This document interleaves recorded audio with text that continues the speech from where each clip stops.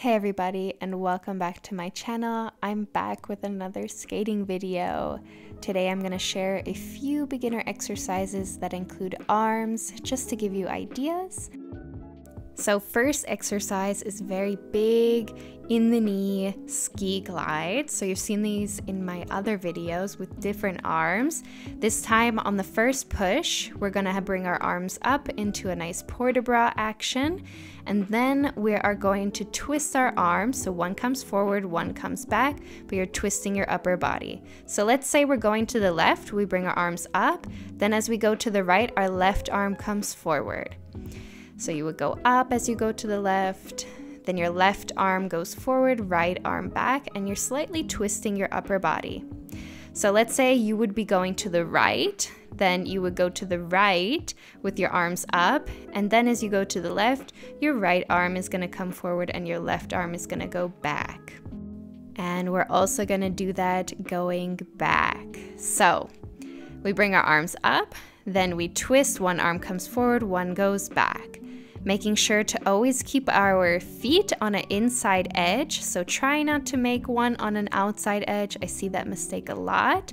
So as you go to one side, arms come up, other side, arms stretch. So let's say we're going to the right, our arms come up, and then as we go to the left, our right arm comes forward, our left arm goes back.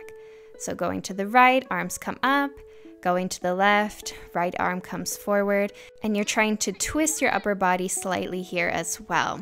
So let's say we would go to the other way, so we would bring our arms up to the left, then we would go to the right, and our left arm would come in front, right arm back. So third exercise is outside 3 turns with arms. So first one is one arm up, same as standing leg. Second one is one arm up, same as the free leg. Third one is with both arms up in a rounded position. Fourth one with more stretched arms. You're always doing a nice outside edge, then an exit. So first one, same as standing leg. Second one, same as the free leg. Then the third one, rounded position with the arms. And then the last one, your arms are more stretched up, like you're doing swan arms, and then they come down.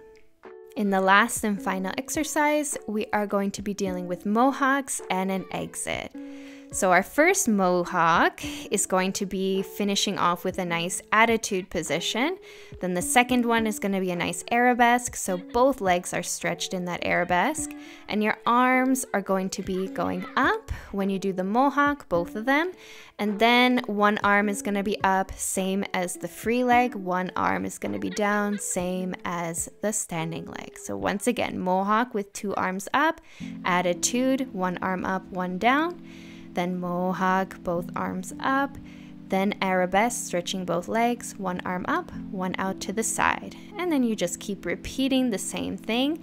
It's a little bit difficult to kind of coordinate switching from attitude to arabesque, but just try your best. Maybe doing 1 round of just arabesques, maybe doing 1 round of attitudes.